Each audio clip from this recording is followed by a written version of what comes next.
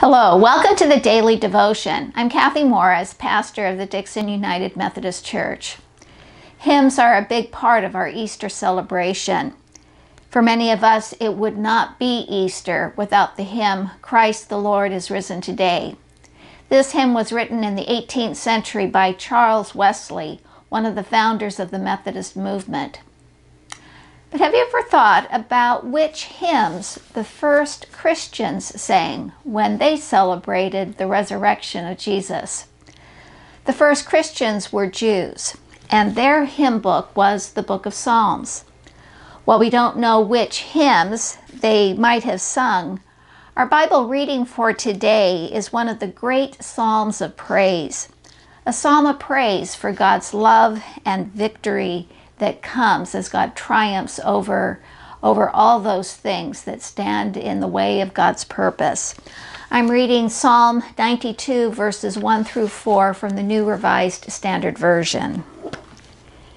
It is good to give thanks to the Lord, to sing praises to your name, O Most High, to declare your steadfast love in the morning and your faithfulness by night, to the music of the lute and the harp, to the melody of the lyre.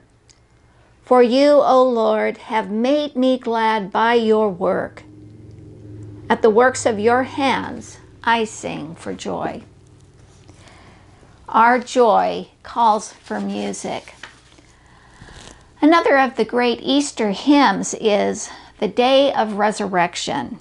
The Day of Resurrection, earth tell it out abroad, the Passover of gladness, the Passover of God. From death to life eternal, from this world to the sky, our Christ has brought us over with hymns of victory.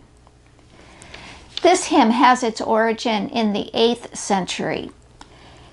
It is one of the oldest hymns that we have in our hymn books today. It was written by someone who is probably the most famous of the Eastern Orthodox monks of this particular period of time, John of Damascus. He lived between 678 and 780. He was a scholar and writer in the fields of theology, philosophy, science, and the arts. In the 19th century, a priest in the Church of England, John Neale, translated this hymn into English. He was a part of what was known as the Oxford movement, a movement that sought to gather things that were a part of the early and medieval church and bring them into the present time. Music celebrating the resurrection of Christ reaches across the centuries and unites us in both faith and joy. For your prayer time today, find an Easter hymn. You may have a hymn book at home, or you can find one on the internet. Take some time to read the words of the hymn. Remember the tune, and then give thanks for the hymn writers who help us to express Easter joy.